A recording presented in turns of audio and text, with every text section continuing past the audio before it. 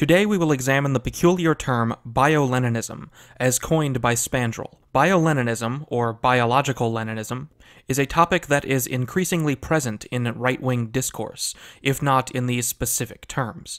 As we go through this topic, I want you to keep in mind Dr. Edward Dutton's idea of spiteful mutants, as it is very much the same idea as Spandrel's. Bioleninism comes from a three-part series of blog posts by Spandrel. Parts 1 and 2 will be discussed here. I view these parts as being developmental, whereas Part 3 is concise to the point of it not making any sense to edit it at all, except to skip the first few introductory sentences.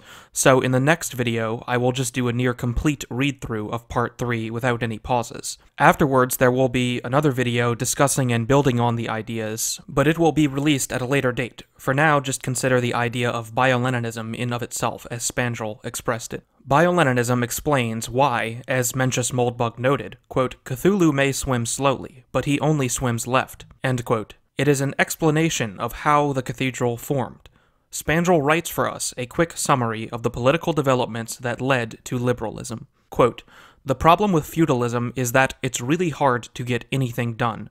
It's hard to raise taxes. It's hard to get anything built. A state, like any organization, but even more so, wants to get things done. It wants to grow, expand its power and influence, and so feudalism led to absolutism, and absolutism led to liberalism. Liberal states were strong, had armies of bureaucrats, and tax revenues that feudal states could only dream of. But while they were effective, they were a mess. Feudalism is good at generating loyalty. Liberalism is awful at that. And loyalty is very important. The fundamental problem of politics is the distinction between friend and foe, said Schmidt. A friend is someone who is loyal. End quote. Spandrel has identified the key glue that holds together strong governments, and that is loyalty. Loyalty is reliable. You don't need to spend any time arguing and convincing. A person who is loyal to you will do what you want them to do. Quote, say what you will about the Soviet Union. The Communist Party was loyal. They got things done. Every crazy and stupid thing that the Politburo approved got done. Yes, it took a while to achieve that result. Stalin had to kill a lot of people. But it wasn't through sheer terror and cruelty that the Communist Party worked. The Communist Party had a system, which worked. The destruction of that world by enlightened liberals resulted in a ruling class which was orders of magnitude less cohesive and orderly. You might be a libertarian and think that is a good thing, and you may have a point, but any organization wants to fight entropy and ensure its stability and reproduction. Liberalism historically has shown itself incapable of that. Leninism was the first solution to that problem. End quote. There is a will to power in the natural order of the world, and states possess it as much as anything else. Liberalism can endure its own contradictions when they are external. Woodrow Wilson in his destruction of the old world, as well as FDR finishing the job, and the neoconservatives in seeking to afflict other nations with the debilitating effects of liberal democracy, all contradicted liberalism in their global Machiavellian politics. On the home front, liberalism must accept the natural hierarchy that emerges, but the problem with the natural hierarchy is that only a minority of people will end up with high status, and thus most people will have no incentive to be loyal to the regime. The people with high status in a liberal system have no particular affinity for each other either. Leninism is a solution to this problem that fulfills the status desires of the majority and creates a cohesive ruling class to see it through. But socialism doesn't just work because it promises higher status. Quote, socialism works not only because it promises higher status to a lot of people. Socialism is catnip because it promises status to people who, deep down, know they shouldn't have it. There is such a thing as natural law, the natural state of any normally functioning human society. Basic biology tells us people are different. Some are more intelligent, more attractive, more crafty and popular. Everybody knows, deep in their lizard brains, how human mating works. Women are attracted to the top dogs. Being generous, all human societies default to a Pareto distribution where 20% of people are high status, and everyone else just has to put up with their inferiority for life. That's just how it works. Socialism, though, promised to change that, and Marx showed they had a good plan. Lenin then put that plan to work in practice. What did Lenin do? Exterminate the natural aristocracy of Russia, and build a ruling class with a bunch of low-status people. Workers, peasants, Jews, Latvians, Ukrainians. Lenin went out of his way to recruit everyone who had a grudge against Imperial Russian society, and it worked brilliantly. The Bolsheviks, a small party with little popular support, won the Civil War, and became the awesome Soviet Union. The early Soviet Union promoted minorities, women, sexual deviants, atheists, cultists, and every kind of weirdo. Everybody but intelligent conservative Russians of good families. The same happened in China, where e.g. the 5 provinces which formed the southern Mongolian steppe were joined up into, quote, Inner Mongolia Autonomous Region and, quote, what Saylor calls, quote, consolidate and surrender, end quote. In communist countries, pedigree was very important. You couldn't get far in the party if you had any little kulak, noble, or landowner ancestry. Only peasants and workers were trusted. Why? Because only peasants and workers could be trusted to be loyal. Rich people, or people with the inborn traits which led to being rich, will always have status in any natural society. They will always do all right. That's why they can't be trusted. The stakes are never high for them. If anything, they'd rather have more freedom to realize their talents. People of peasant stock, though, they came from the dregs of society. They know very well that all they have was given to them by the party, and so they will be loyal to the death, because they know it, if the communist regime falls, their status will fall as fast as a hammer in a well. And the same goes for everyone else, especially those ethnic minorities." End quote. The left's alliances may seem fragile to some, but a proper analysis of the motivations of each individual in each group shows that there is an overriding factor of necessity that will allow even the most opposed people to remain in cohesion. The left is a grand coalition of losers who, under normal conditions, would be of low status, but through collective action have displaced those who would otherwise have high status. The people on the left know this, and thus will remain loyal to the left, despite everything else, in order to prevent a return to normalcy, in which they would be reduced back to a lower status. Of course, there are always risks involved when attempting to form such a coalition. Spandrel continues, quote, "Ethnics were tricky though because they always had a gambit which could increase their status even further. Independence. Which is why both Russia and China, soon after consolidating the regime, started to crack down on ethnics. Stalin famously purged Jews from the Politburo, used World War II to restore most of the Tsar's territory, and run such a Russia-centered state that to this day people in Kyrgyzstan speak Russian. The same in China. A little-known fact of the Cultural Revolution was the huge, bloody purge in Mongolia and the destruction of many temples in Tibet. After that was done with, the Communist Party became this strong, stable, and smooth machine. So again, the genius of Leninism was in building a ruling class from scratch and making it cohesive by explicitly choosing people from low-status groups, ensuring they would be loyal to the party given they had much to lose. It worked so well it was the marvel of the intellectual classes of the whole world for 100 years. Meanwhile, what was the West doing? The West, that die-hard enemy of worldwide communism, led by the United States. What has been the American response to Leninism? Look around you, read Vox, put on TV. Okay, that's enough. Who is high status in the West today? Women, homosexuals, transsexuals, Muslims, blacks. There's even movements propping up disabled and fat people. What progressivism is running is hyper-Leninism, biological Leninism. When communism took over Russia and China, those were still very poor, semi-traditional societies, plenty of semi-starved peasants around, so you could run a Leninist party just on class resentments.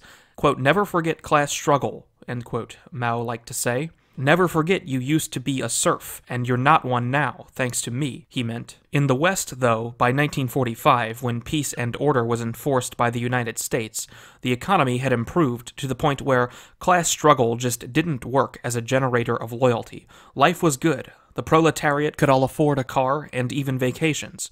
Traditional society was dead. The old status ladders based on family pedigree and land-based wealth were also dead. The West in 1960 was a wealthy, industrial, meritocratic society where status was based on one's talent, productivity, and natural ability to schmooze oneself into the ruling class. Of course, liberal politics kept being a mess. No cohesion in a ruling class, which has no good incentive to stick to each other. But of course, the incentive is still out there. A cohesive ruling class can monopolize power, and extract rents from the whole society forever. The ghost of Lenin is always there. And so the arrow of history kept bending in Lenin's direction. The West started to build up a Leninist power structure. Not overtly, not as a conscious plan. It just worked that way because the incentives were out there for everyone to see. And so, slowly we got it. Biological Leninism. That's the nature of the Cathedral. End quote. Biological Leninism is Leninism spawned from the evolutionary process of a multitude of persons individually realizing the potential to incrementally gain power by exploiting the absence of a cohesive ruling class. There are those such as Gramsci who realized the potential of this method, and even some who followed through on this, but the Cathedral is primarily something that has evolved as a bottom-up power structure.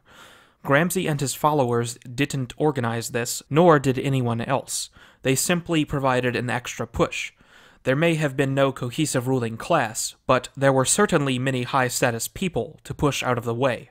Spandrel describes them. Quote, "If you live in a free society and your status is determined by your natural performance, then it follows that to build a cohesive Leninist ruling class, you need to recruit those who have natural low status. In any society, men have higher performance than women. They are stronger, they work harder, they have a higher variance, which means a fatter right tail in all traits, more geniuses, and they have the incentive to perform what the natural mating market provides. That's the patriarchy for you. Now, I don't want to overstress the biology part here. It's not the fact that all men are better workers than women. In a patriarchy, there's plenty of unearned status for men, but that's how it works. The core of society is the natural performance of men. Those men will naturally build a society which benefits them as men.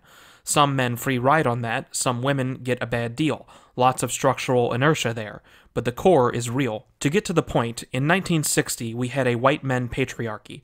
This was perfectly natural. Every society with a substantial proportion of white men will end up being ruled by a cabal of white men. Much of it's biology. Part of it is also social capital, good cultural practices accumulated since the 15th century. White men just run stuff better. They are natural high status. But again, nature makes for messy politics. There is no social value on acknowledging truth. Everybody can see that. The signaling value is in lies, in the unnatural. As Moldbug put it, quote, "In many ways, nonsense is a more effective organizing tool than the truth. Anyone can believe in the truth. To believe in nonsense is an unforgeable demonstration of loyalty. It serves as a political uniform. And if you have a uniform, you have an army." End quotes. Of course, everyone listening today will be familiar with the lack of social value in acknowledging the truth. The truth, as Spandrel puts it, is that any society that has a core of white men will result in a society run by white men. This is simply what will happen, naturally, biologically, when sufficiently large numbers of people are in free competition with one another, and there is a sizable block of white men. But they won't form a cohesive ruling class. Let's get back to Spandrel. Quote, "The point again is that you can't run a tight, cohesive ruling class with white men. They don't need to be loyal. They'll do okay anyway. A much easier way to run an obedient, loyal party is to recruit everyone else. Women, blacks, gays, Muslims, transsexuals, pedophiles. Those people may be very high performers individually, but in a natural society ruled by its core of high performers, i.e. a white patriarchy, they wouldn't have very high status. So if you promise them high status for being loyal to you, you bet they're going to join your team. They have much to gain, little to lose. The coalition of the fringes, Saylor calls it. It's worse than that, really. It's the coalition of everyone who would lose status the better society were run. It's the coalition of the bad, literal kakistocracy. There's a reason why there's so many evil fat women in government. Where else would they be if government didn't want them? They have nothing going on for them, except their membership in the Democratic Party machine.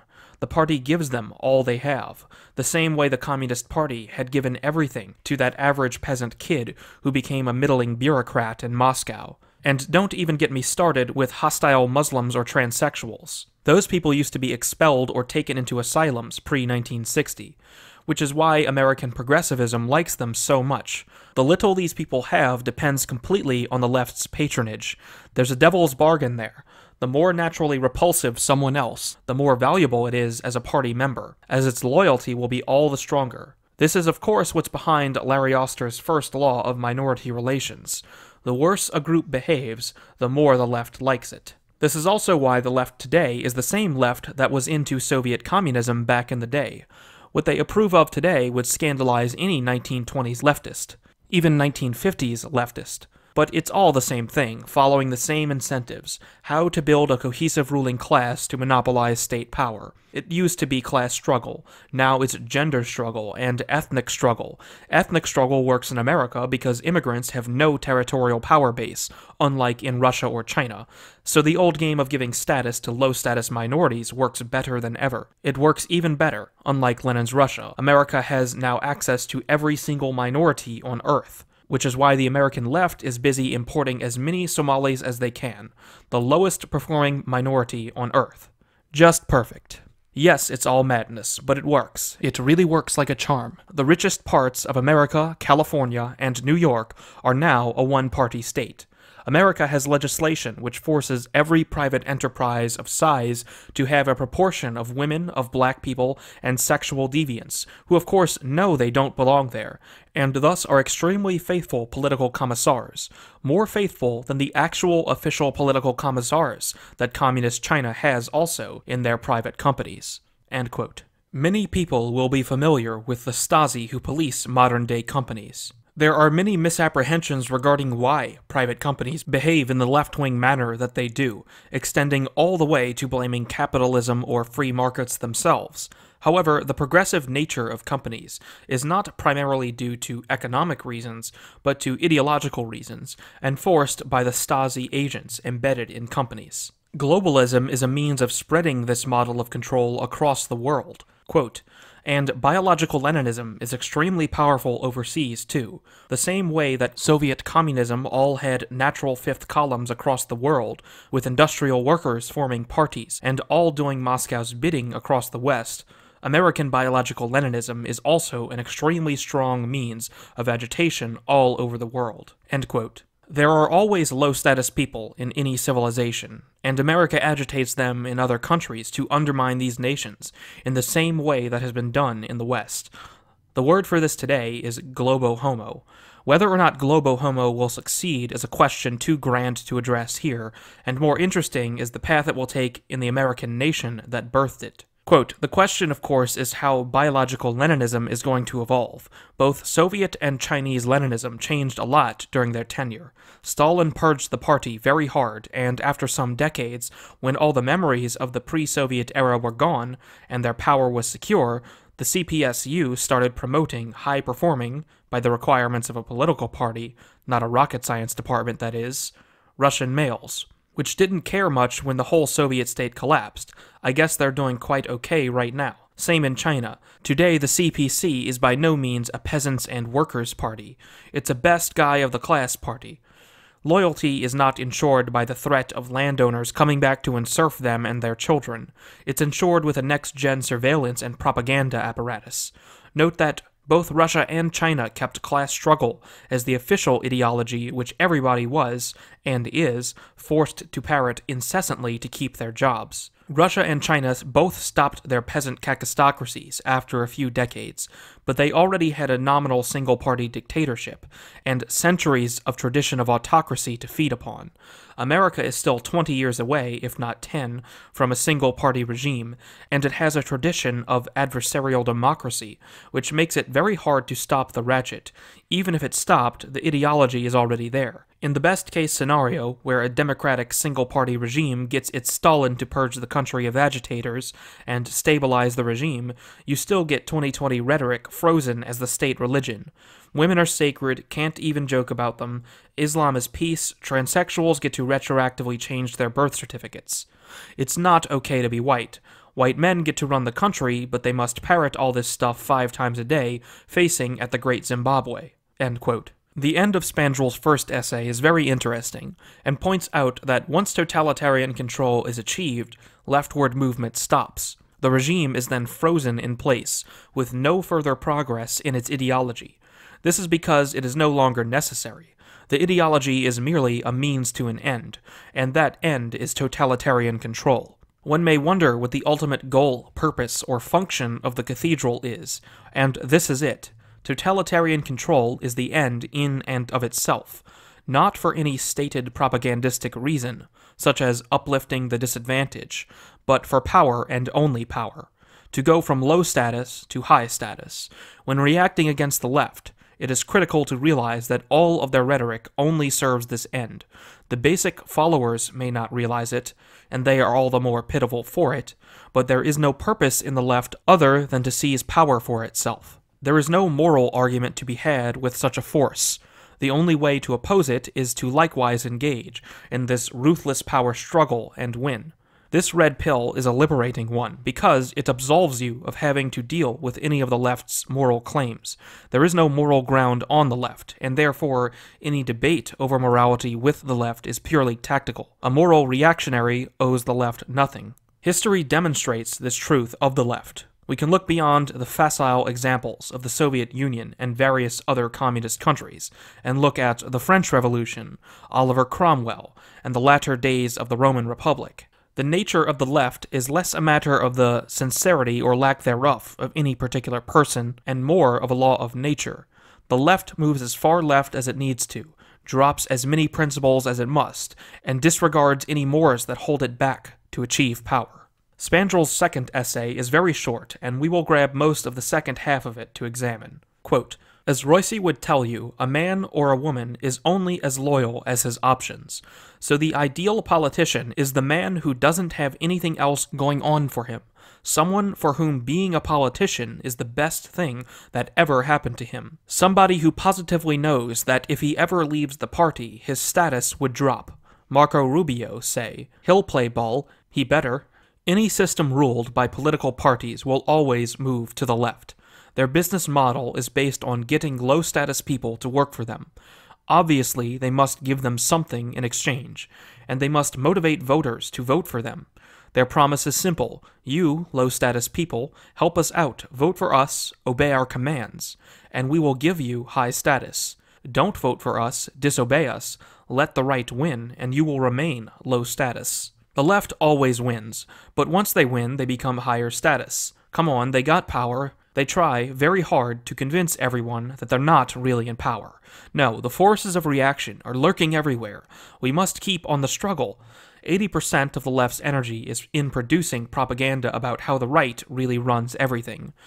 When the left had 90% tax rates, they still talked as if they were in Charles Dickens' world. After 60 years of feminism, affirmative action, and Jews in all resorts of power, the left of 2017 is obsessed with systemic racism, toxic masculinity, and anti-Semitism. Right. But of course the left has been in power for 200 years now. Once they got power, they enjoyed their hardly fought high status. Naturally, they lost discipline, until a party further left appeared, and then won. And so on and so forth. Cthulhu always swims left. That's where power is. First, they captured the electoral system. Arguably, it's the easy. But power is not only in Parliament. Separation of powers is, or at least was, real. A Parliament can pass a law. The executive could delay or outright ignore its execution. A judge could find or make up some flaw in the law and block it. It is of no use to have a legislative majority having the ability to pass laws at will if you can't effectively put them into practice. Power is absolute power, or it is no power at all. But where there's a will, there's a way, and there is always someone with a will to power. Eventually, the left found a way. Well, 2 ways. Stay tuned. End quote. The explanation for what a politician is explains why we see so many gremlins in the leadership of political parties. The perfect politician is someone who couldn't possibly do anything else. Pete Buttigieg comes to mind in this regard. This type of person will do whatever the controllers holding their leash tells them to do. Building power on people like this inevitably results in further degeneration to the left. As more and more low-status people are exploited, it is a scramble to the bottom. This is where the individual analysis is so important. The left in reality is a bunch of individual people who all have their own selfish reasons to act in similar ways. It is easy to mistake the left as a collective, But the left merely proclaims collectivism as a mask of convenience over each and every leftist's lust. Collective ideologies hide their true motives. Remember, the only purpose of the left is to achieve power. This is why leftist coalitions infight, fragment, and reform further left. It's survival of the fittest for whoever can more ruthlessly undermine the other low-status people. This is inevitably even more low-status people. Of course, eventually this reaches a conclusion. The society can collapse completely into its decadence, or true hierarchy reasserts itself anywhere along the way, and competent leaders solidify control. This may sound nice to right-wingers, but of course, true hierarchy can also assert itself in the form of Joseph Stalin. Stay tuned for the next video.